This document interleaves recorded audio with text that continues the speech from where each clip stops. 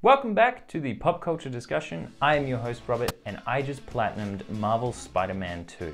To say I was excited for Spider-Man 2 is a literal understatement, as not only was this one of my most anticipated releases for this year, but Spider-Man is my favorite superhero of all time, and even at this age, I still have a slight obsession with him. Spider-Man 2018 and Miles Morales are also two of my favorite games of all time. So Spider-Man 2 had some massive shoes to fill in trying to top those games. So is this an improvement over two of the greatest superhero games of all time?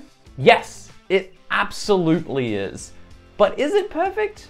Well, I still got some nitpicks for this one, so let's get stuck right into the review.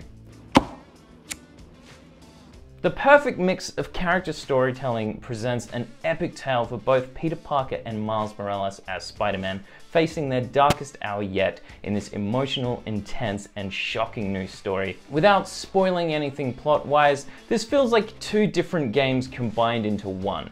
Act 1 and Act 2 feel like a direct sequel to the previous Spider-Man games, as where Act 3 just went full Web of Shadows on us. If you've played that Spider-Man game, you know exactly what I'm talking about, and if you haven't, I won't get into it because of spoilers.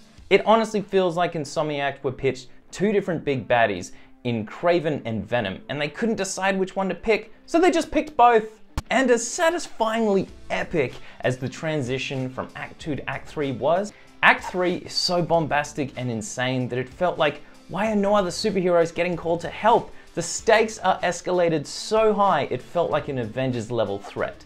The stunning graphics craft cinematic cutscenes with huge scale destructive levels and beautiful landscapes, presenting an impressively expansive and exciting open world. When it comes to open world video games, I can easily say Spider-Man 2 is one of the absolute best when it comes to pure presentation and impressiveness. These are some of the most stunning graphics I've ever encountered, especially considering the incredible speeds you're moving at and not a single frame rate is dropping. And not a single loading screen in sight. Every other PS5 game needs to learn from this. The interactive cutscenes are so cinematic, it's so easy to get caught up in them, just enjoying what's happening on screen. And then when a quick time event pops up, they constantly take you by surprise. Not only is everything scaled up and enhanced from the previous games, but almost every main mission is way more destructive than I was expecting. Almost no set piece is left the same way from the start of the mission until the end, and it's just purely spectacular to witness. The fantastic main performances shine with compelling writing, escalating stakes, and emotional character arcs, building a bombastic story full of love and respect for the source material. Peter, Miles, Kraven, and Venom are honestly the big standouts for me, and they absolutely stole every scene they were in. The heartfelt and wholesome character moments with quippy humor mix the tone well with the darker themes, crafting an unpredictable and exciting story. There are some of the most wholesome moments I've ever seen on screen in Spider-Man 2, especially when it comes to the side missions and just seeing how Spider-Man has positively affected the lives of his fellow New Yorkers. As crazy and insane as the main story is, taking some time to stop and chat to a citizen in distress and hearing a piece of their story made me so immersed in this world and just took me on the best roller coaster ride of emotions when combined with the intense stress of the main story. The fast, fluent, and satisfyingly addictive traversal with the hard-hitting and creatively strategic combat craft some of the best superhero gameplay in recent years. I honestly cannot stress this enough. Spider-Man 2 has the best traversal I have ever experienced in a video game. If you love getting from A to B in video games, just buy this game for the traversal alone. Slingshotting off a building and immediately activating your wingsuit to get some crazy air and speed, gliding through a wind tunnel and webbing onto a building to get some air and doing it all over again until you land on your destination, just never gets old. I didn't even touch the fast travel until after completing the main story and the side missions, when I was just hunting for my last few trophies towards the platinum. The combat has also had a shake-up, with half your gadgets from the previous games being swapped out for these hard-hitting special abilities that look super fancy and pack a punch. Personally, I found Spider-Man's regular combos didn't quite hit as hard as I liked until about halfway through the game when I had leveled up a heap and felt like a true superhero. Stealth-wise, it's very similar to the previous games.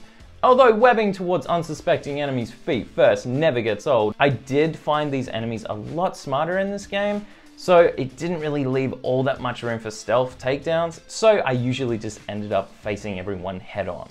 The intimidatingly challenging enemies and hugely epic boss fights with fan favorites craft enhanced scale missions of intense jaw-dropping superhero action. These enemies are not only smarter and more aggressive than ever, but they all come in different types with different weapons, needing multiple ways to bring them down. Gone are the days of spamming the attack, dodge, and gadget buttons of the first Spider-Man game, as an all-new parry system and abilities are now needed with a more strategic timing to take down your foes. Bosses are especially essential to this type of gameplay, with perfect parries saving your life when your health is down. The bosses not only have multiple health bars and stages of the fights, but the stages get harder as the bosses get more aggressive.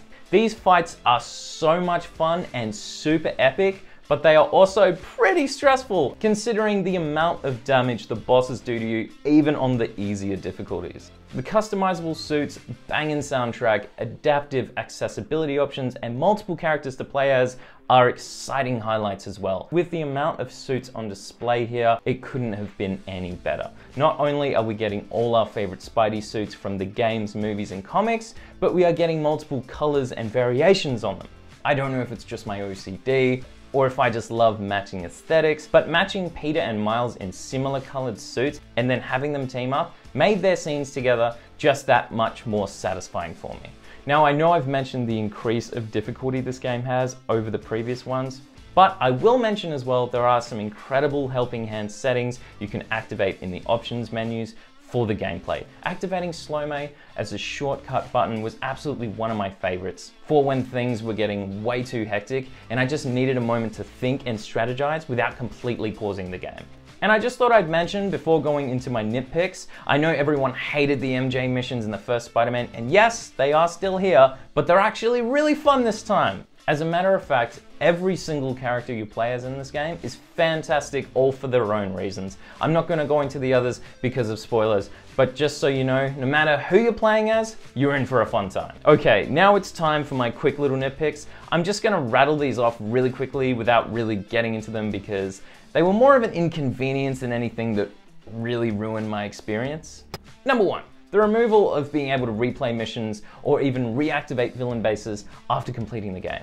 They had this in the previous game, so why isn't it here? Plus, it makes any combat trophies you haven't gotten after the main story a real pain to get afterwards. Number 2, the removal of the weather controls. Again, this was in the first game, and it's not here.